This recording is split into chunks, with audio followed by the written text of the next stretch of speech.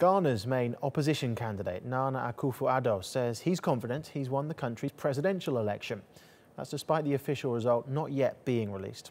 Akufo-Addo's New Patriotic Party says it's confident after counting results from constituencies. On Thursday, the Electoral Commission received preliminary results from 90 out of 275 constituencies, but only published 25 of them. Akufo-Addo is challenging the incumbent president, John Mahama, who's running for a second term. Well, for more on this, I'm joined now in the studio by TRT World's correspondent Fidelis Mbah. Fidelis, good to see you there. It's still no official result at the moment. Confusion, is that fair to say, surrounding who's won this election? Well, that's fair enough to say, because the opposition is claiming to have won. The supporters of the president are also claiming that they're in the lead. So no one knows what's happening. Some sections of the media have even gone ahead to publish results, unofficial results.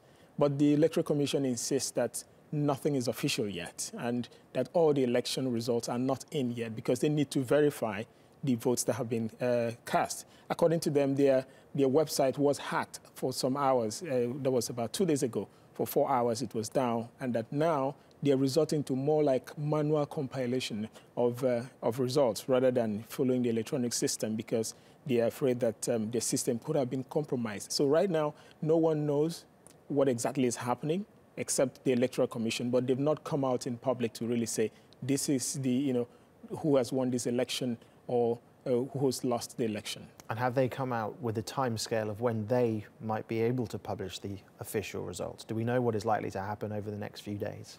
Anxiety is already building up because people feel that the Electoral Commission has been very slow in terms of announcing the winner of the presidential election. Because as for other ones, like the parliamentary results are already almost out because most of those who won and who lost, they already know.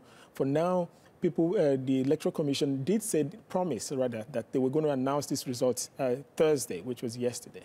But as of today, they've not said whether they will, but most likely they will announce it today because anything beyond Friday, will more like people will start getting seriously worried. They might think that the results are being tampered with, which is what people are already speculating. So I feel they will be under immense pressure to be able to announce these results before the end of work on Friday. Okay, Fidelis, thank you.